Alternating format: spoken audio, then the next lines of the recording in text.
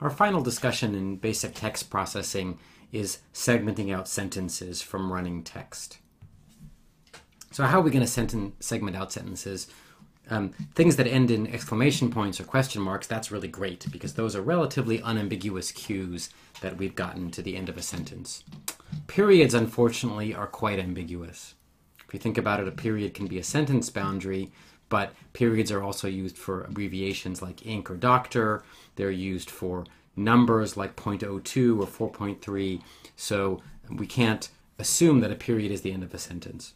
So what we need to do to solve the period problem is build ourselves a classifier. We're going to build a binary classifier, looks at a period, and simply makes a binary yes-no decision. Am I at the end of a sentence?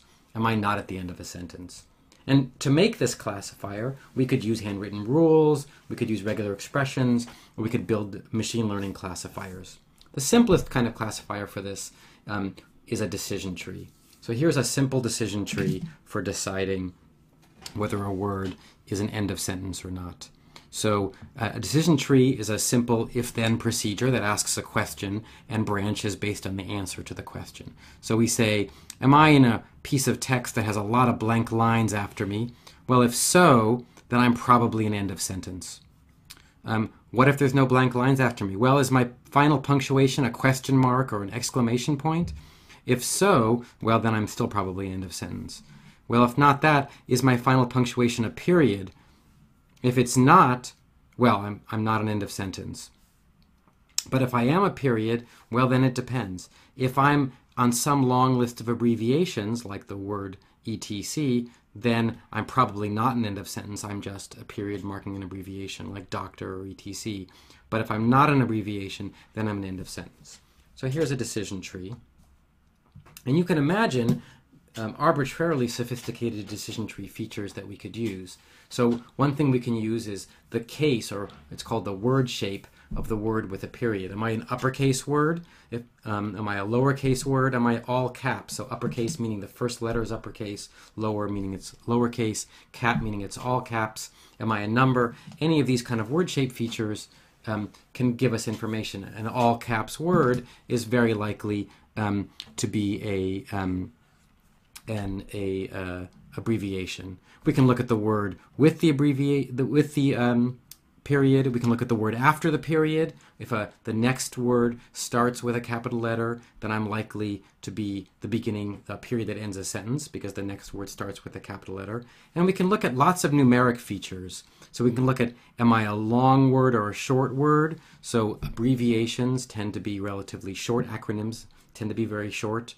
And I can use very sophisticated features. So I can say, let's look at the word I'm looking at right now, take this word and ask, in a corpus that I've already know where the sentence boundaries are, how often is this word occur with a period at the end of a sentence? Is this the kind of word that ends a sentence? Is this a kind of word, for example, that tends to start a sentence? Is this the word that this phrase, for example, the word the after a period, very likely to be a capital THE after a period, very likely to start a sentence, the space in between. This will have a high probability of being a start of a sentence. And we can use these kind of features, conditioned on each of the words, again, to help us in deciding what is or isn't a end of sentence period. Now, a decision tree is just an if, then, and else statement. So that's just the definition of what a decision tree is. The interesting research is choosing the features. So we've seen a number of features you might pick for this particular task. In general, the structure of the decision tree is often too hard to build by hand. In general, hand building of decision trees is possible only for very simple features or simple domains. You might build a simple decision tree with 6 or 7 rules like this for some simple tasks. But it's very hard to do for numeric features because you have to pick the threshold for each of the numeric features. If I'm picking a probability as one of my features, I've got to have a question in the decision tree. Is this probability greater than some threshold theta or not? And I've got to set all those thetas. And so generally we use machine learning that learns the structure of the tree and learns things like the threshold for each of the questions that we're asking. Nonetheless, the questions in a decision tree, we can think of them as the kind of features that could be exploited by any other kind of classifier, whether it's logistic regression or SVMs or neural nets, some of the classifiers we'll talk about later.